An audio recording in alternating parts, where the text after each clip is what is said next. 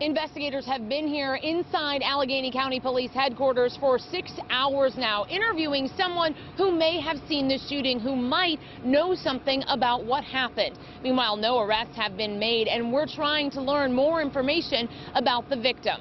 This is the person who was shot. Police say he is 19-year-old Isaiah Coleman.